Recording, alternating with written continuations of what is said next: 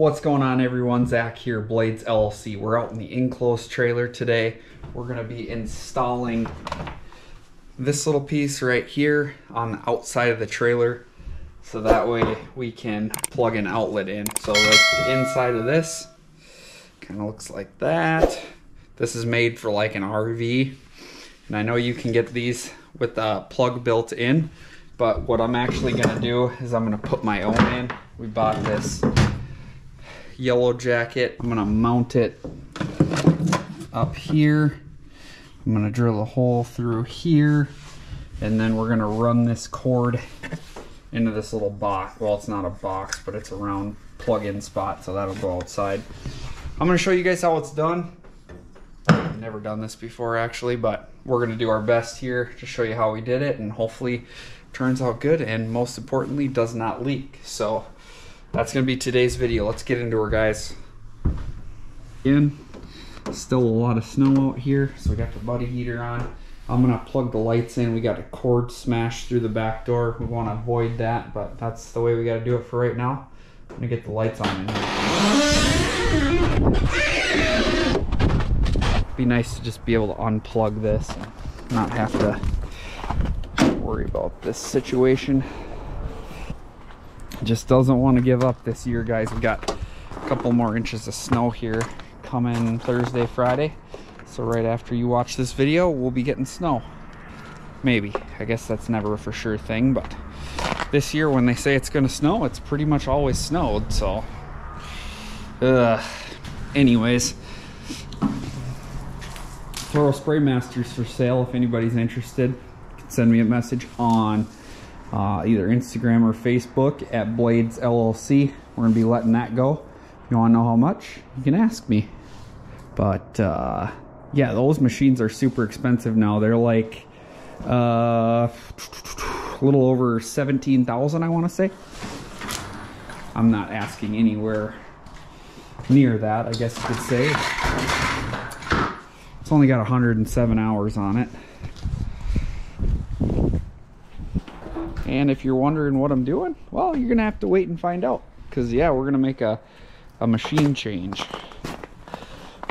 And not because I don't like that one. Plug this in quick. Yeah, I'm definitely not selling this because I don't like it. I absolutely love this machine, but as you can see, it only has 107 hours, 0.2 currently on it.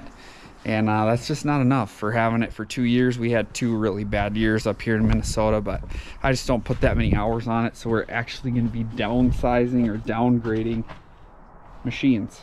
These here. Let's see here. Boom. Nice. Okay. One thing I want to mention here is these are not all white. Some of them are, oops. Some of them are called powder white, but they look like kind of like a cream, but this doesn't look too bad to me, so I think we're gonna rock and roll with it. Oh, that thing needs to be greased. Just wanted to see how it would look, guys. So we're gonna go down here. Oh, I mounted the spare tire up here too. Just an old one I had. It'll work perfect though. Alright, so we're gonna mount this, like I said, up here, so I can plug things in like chargers and whatnot. Eventually I'll run a deep cycle or 2 down here underneath so we can have power out here all the time, but I'm gonna, oh shoot, no, I'm not gonna do that yet. Alright, so we got the old rigid drill here. And then I've got these Diablo snap locks. These are hole saws. And I got a kit.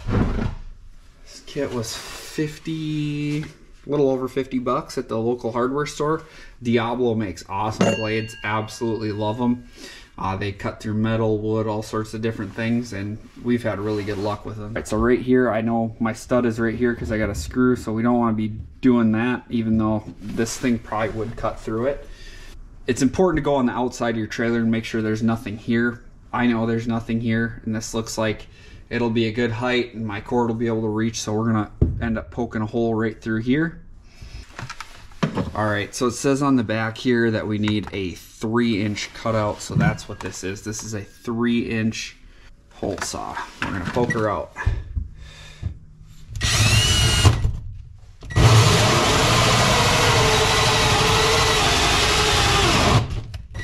All right, nice straight through.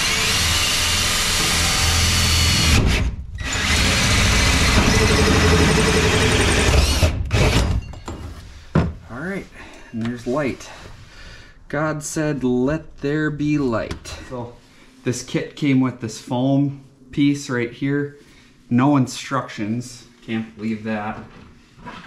And the outside cover plate. So there is a bigger one here that you can see for a high output cable or a high voltage cable. This one will work good for a 110 cord. And then it came with these 4 screws and then some of this putty stuff. So I'm assuming that this is gonna go around the back side here and seal up our hole. And then this foam piece is gonna go between here and the cover plate. And then I bought some white silicone to go around the outside as well. So this should work. I know they make specific stuff for RVs, but I know that we're gonna be plenty fine with this right here.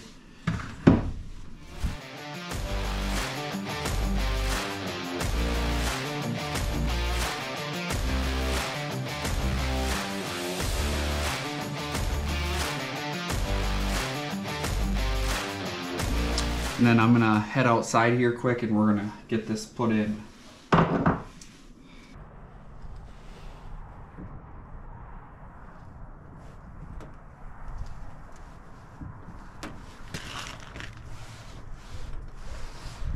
Okay.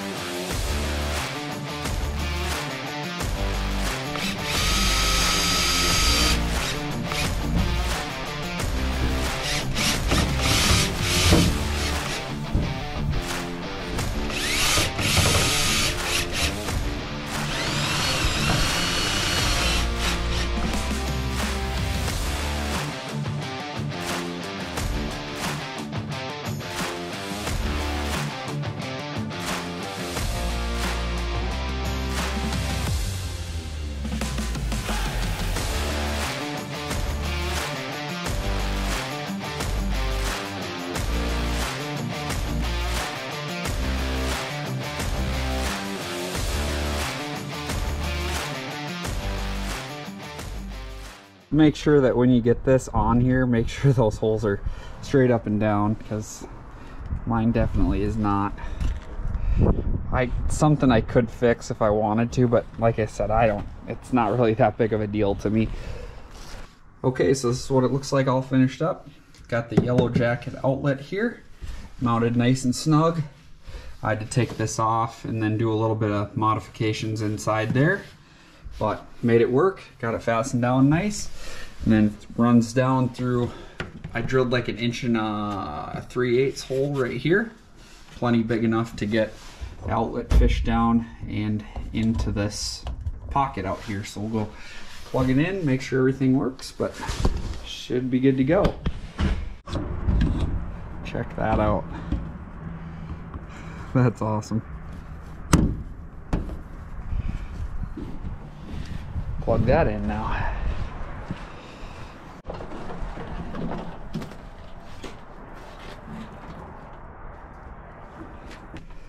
Let's make sure everything works here. Power. Oh, there they are.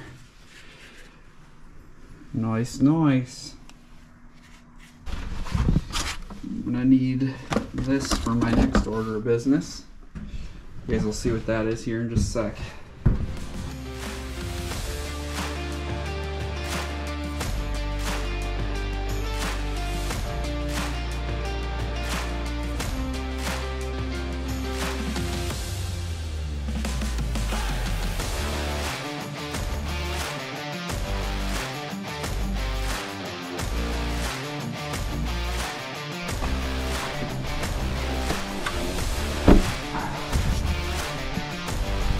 That's what I'm talking about right there.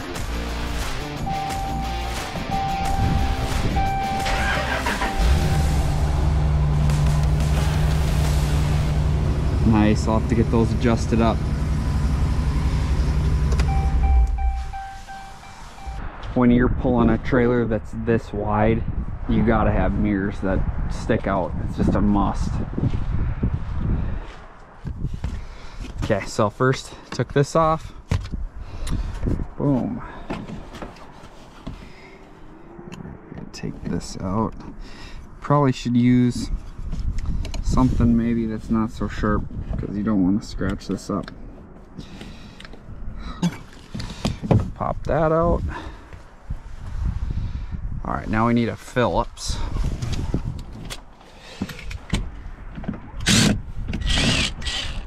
Okay, there should be. Set this in here. All right, so you're gonna need something to get back behind here because these are kind of chintz. I don't really like this, but it is what it is.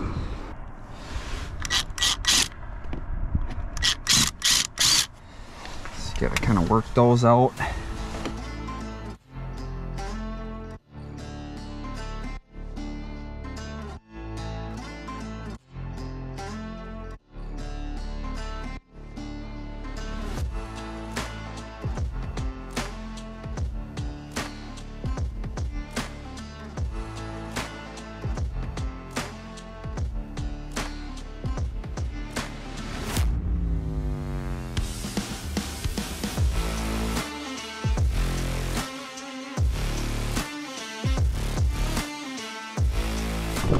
Alright, now we gotta go around and pop all these out.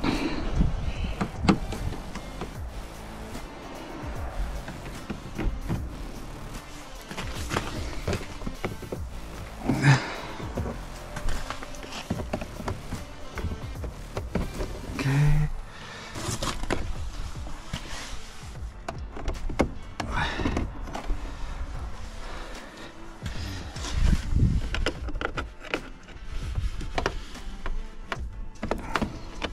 I will say, of all things, like, Rams are not bad trucks to work on for the most part, but Chevy is definitely better quality when it comes to putting stuff like this on. Even our minivan, it's got a lot of this cheap plastic stuff on it. I mean, I'd buy another Ram too in a heartbeat, but I just don't like quite how they design their stuff. Some of it's really good. I mean, like, getting to their lights and stuff is awesome. Their tailgate is way better than the Chevy. So there's certain things. Okay, now that we got all that out, you're gonna pull out on this handle.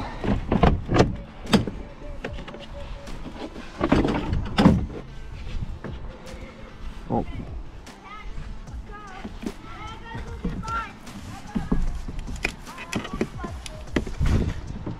Hoodlums are out.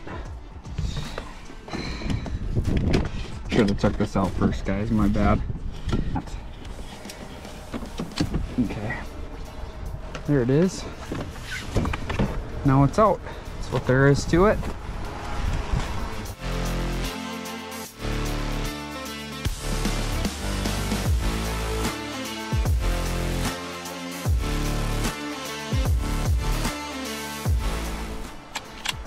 Then, okay, take these bottom two out first.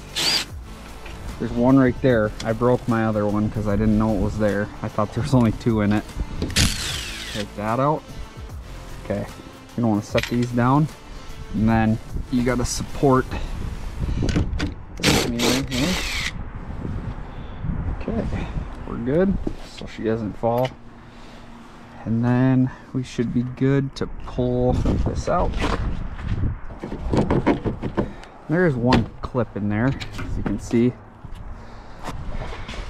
And here are the old mirrors. Oop, don't break that. That's what I look like. You guys know that? My silly GoPro on my head here. All right, so yeah, the other one has, you know, a separate section for your blind spot mirrors and then seeing your wheels, and then a bigger part here. and then it flips up. So I don't know why they didn't just put those on in the first place, but I suppose because they want to sell you an extra option. But I got these from 1A Auto, I think. 1A Auto. Yep, Trail Ridge, and they're just the correct mirrors for my specific truck. So let's say 2012 Ram 2500 5.7 Hemi, and I think, I don't know what this is, a Gen 3 truck.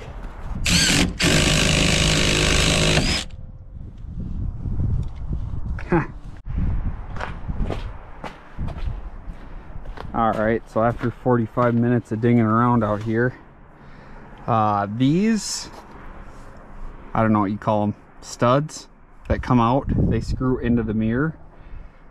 So it would actually go like this. So these broke off when I was tightening these down. So do not tighten it like da-da-da, and that's it, you know, like, and if you're just going on them with a manual ratchet or whatever, or a wrench, just barely snug those things up. Do not overdo it.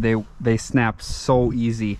So this one is snapped off inside here, so I'm gonna have to probably carefully drill this and then maybe put an easy out on it or something, figure out how to get it out. Tried to get a little weld on there and twist it out, but I couldn't, so it's in there. I'm gonna have to get that figured out. But I left this one because this one's easy to get to, so it's on here with these two not going anywhere right now, so I'm gonna leave that there. So we're gonna want to fish this up through here, make sure you can get to it anyways, and then we're gonna pull out on this. I think that's all there is to this. Okay, I'm gonna fish this guy through. Fish this one. Come on. Kind of gotta go up nice and high with this. So this is gonna just hang on here.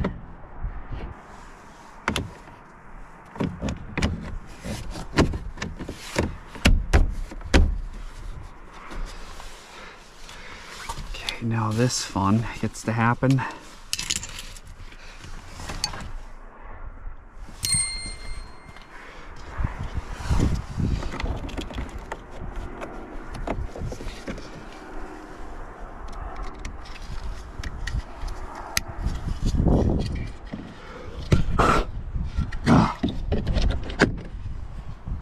That was stupid.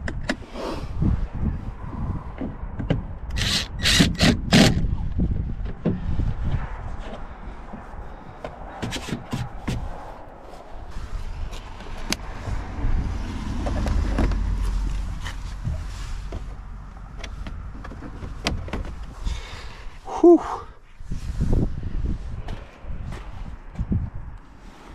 It's maybe just a touch above freezing. 33 degrees or something.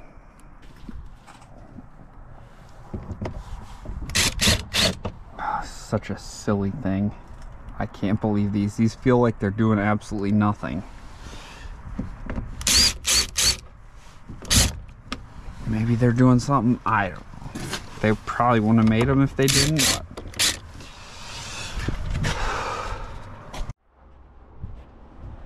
oh, that is such a bummer that I dropped that.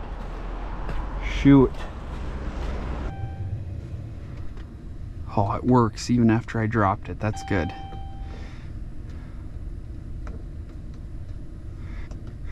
Like it so you can see the back corner of your truck. And then this one should be tipped, the bottom one should be tipped down.